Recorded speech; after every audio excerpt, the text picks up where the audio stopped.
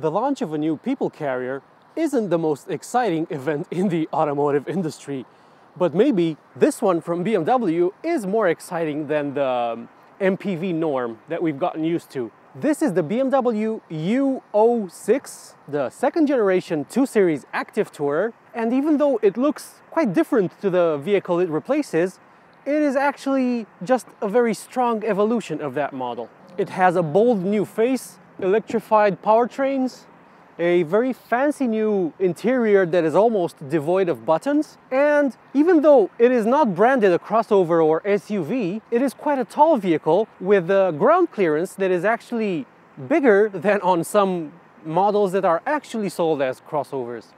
And in today's video, I'm going to show you around this vehicle, show you the interior, which is hugely interesting, important, and it foreshadows what BMW will do with its entire lineup in years to come.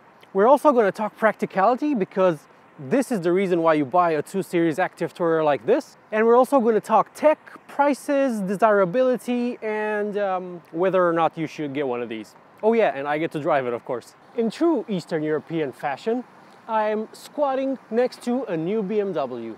This one has a less polarizing face than some other new BMWs, even though this one also has a huge grille, a huge octagonal grille. However, if you look at it closely, you will notice that this upper part, it never opens, and the lower part is almost always closed. And even this lower part has active flaps. So if the vehicle doesn't really need any cooling, it's going to close off both the grille and the lower intake as well. The new 2 Series Active Tourer comes with LED headlights as standard. So thankfully no more horrible halogens on BMWs, which is something I really don't like seeing. My tester is the luxury model, so it gets these very nice satin details here, like this slat here, this blade.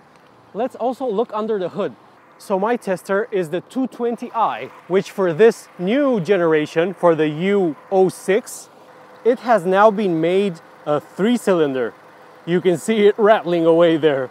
It makes about 150 horsepower on its own, but the 220i is only available as a mild hybrid, so it gets just over 170 horsepower. We'll talk more about the specs when we get inside the vehicle. But the fact that this is a 20-badged BMW with a 3-cylinder engine, I think also foreshadows what the manufacturer has in store for its lineup until it eventually goes fully electric. From the side, there's no mistaking this vehicle for anything other than a people carrier. It's not trying to be a crossover. It's not, well, it doesn't look particularly high off the ground, but with just over 17 centimeters of ground clearance, well, it's higher off the ground than many crossovers, many vehicles that are actually sold as crossovers. My tester has these optional 19-inch individual line wheels. They are two-tone with silver and black.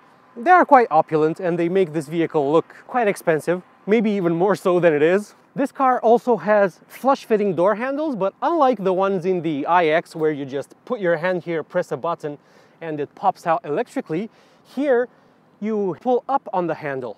And unlike some other manufacturers who force you to do some kind of weird hand gesture to open the door, this one from BMW, it is flush-fitting, as the industry demands nowadays, but it's just about as easy to use as any door handle you've ever used. There's really not that much to talk about when it comes to the side of the 2 Series. The most striking detail probably is this line that goes up and then fades into the C-pillar.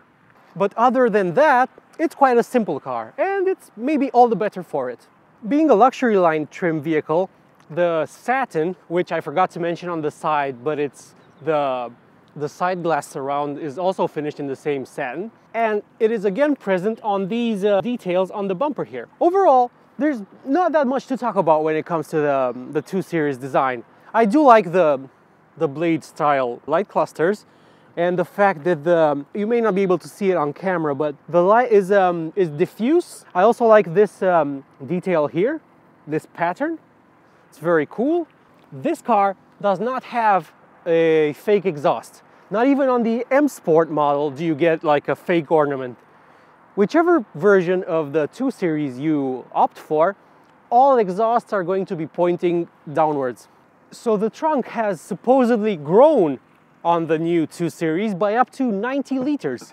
But comparing new and old 2 Series Active Tourers, I don't think that's the case. My tester, which is the mild hybrid, has a capacity of 415 liters. If it wasn't the mild hybrid and it was a non-electrified version, it would have been 470 liters, as you would have gotten more space under the fake floor here. It would have extended all the way to the edge of the seat. Fold everything down and space grows to 1455 liters. And the fact that this opens so wide and is a fairly irregular shape means you should be able to slot your things very easily all the way back. It has a little net here, so you can put some of your things and they don't roll around. You also have these handy D-rings here that you can tether stuff to. And you have 2 of them on the other side as well. On the other side, you have the illumination for the cargo area, a 12-volt power outlet, and this plastic thing, which looks like I could rip it out fairly easily. Overall, it is quite a roomy trunk, and one that is a very, very usable shape, which I think is very important, sometimes more important. Let's see what happens when we fold down the rear seats. You actually get quite a bit of space, as I will try to demonstrate. Could you use this vehicle for camping? Yeah, you definitely could. What is one of the most famous traits that MPVs or people carriers have? Well, it's their cavernous modular interiors. And the 2 Series Active Tourer is no exception. It's not the biggest vehicle in the world. It's only like 3 centimeters longer and just a bit wider than the vehicle it replaces. But you do get a lot of legroom in the back. You get individually sliding bench seats. So there's a handle under the left seat and you can move both of these forward. And then there's another one under the right seat and you move just this one forward.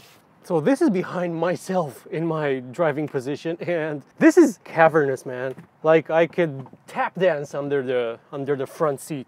Ample legroom, ample knee room, headroom is excellent. Shoulder room also seems okay. I'm not sure you could fit 3 passengers here in the back, but it's remarkably cavernous. And even though this car has the optional black headliner, this is offset by the panoramic sunroof. This is actually a nice place to sit. You are reminded that this is a cheaper BMW by the fact that you only get 2 vents here in the center and a couple of USB-Cs, and that's pretty much it. So not a whole lot. Let's see what the armrest situation is like. Again, simple, effective, and a bit cheaper feeling than in other BMWs. Like these teeth that are supposed to hold your drink in, they are not spring-loaded. They are just some pieces of rubber that are probably going to break through use. Yeah, that's pretty much it. Oh yeah, and because there's no quarter light here, the rear side glass doesn't go all the way down. And in this example, it is optionally tinted. You have very big door pockets. You could probably fit a 2-liter bottle inside here. Let's move to the front. Immediately upon entering the 2 Series Active Tourer, you notice that you sit quite high in this vehicle. And as you can imagine, I cranked my electric driver's seat all the way down.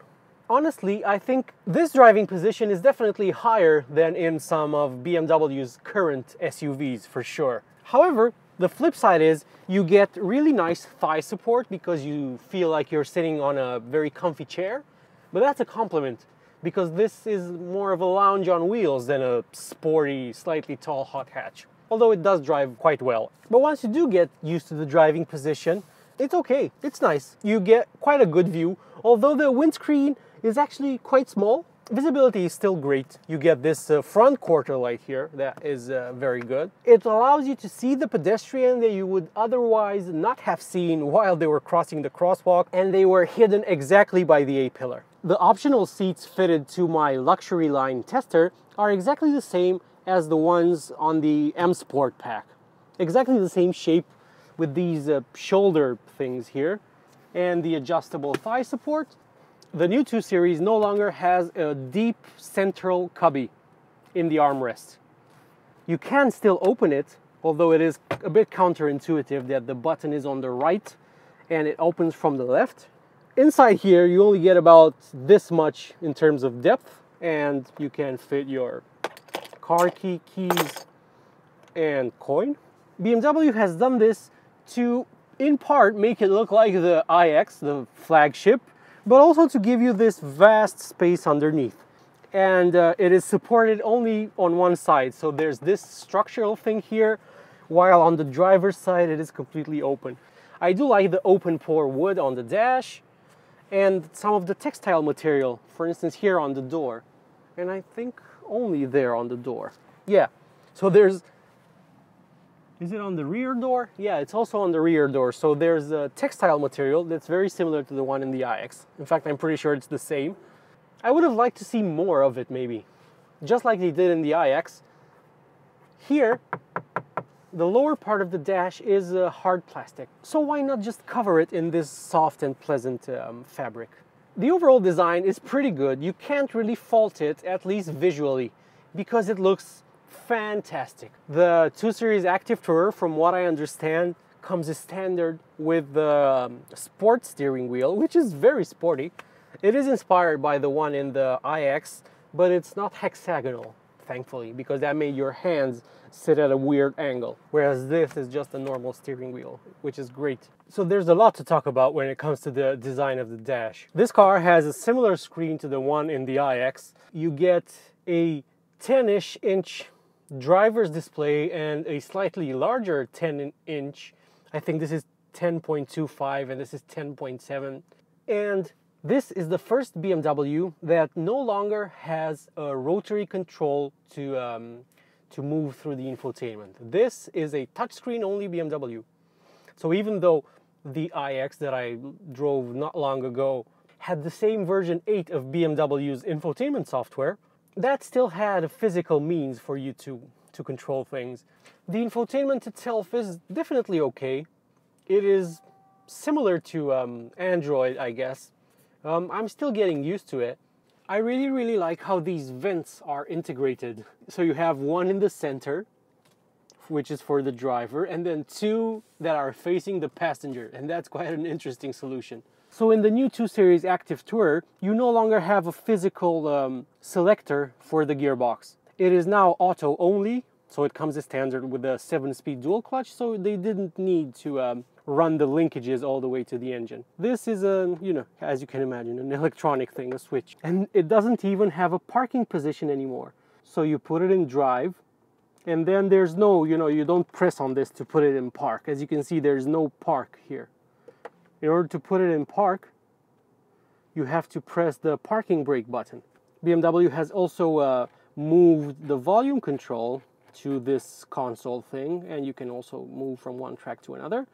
And in all new BMWs, whenever you see an icon with 3 lines, so for instance this one, it will bring up a menu. For the lights, just like in the iX, you also have a button that takes you to a menu. And this is a bit annoying, and I have a problem with this, to be honest. You basically always keep your lights on auto, right? But what about when it's winter outside and you want to keep your engine running so that you can keep providing heat to the cabin, but you are parked on the side of the road and you don't want to keep your dipped beams on because you are going to blind oncoming cars and you're going to be a nuisance? What do you do then? Because if you press on the light menu thing, it pops this up. And if you press it, many of these options are grayed out. And it says function currently unavailable. Why? I'm sure some BMW engineer has some sort of contrived explanation for this. So BMW allegedly could not fit this vehicle with one of those head-up displays that are projected onto the windscreen because it has something to do with the curvature of the screen or something, and they were forced to adopt this solution. So this car has given up on a lot of buttons, with all those functions being relocated to menus and sub-menus within the infotainment. For instance, climate, you no longer have any buttons for the climate control, although you can turn on front and rear demisting through a physical button, so that's nice. But other than that, all climate-related functions are dealt with through the infotainment. And if you have, so for instance, I have my heated seats here on the outer parts. Here you have fan speed, and it works fairly well, although I would have liked some haptic feedback to know that I've actually clicked something.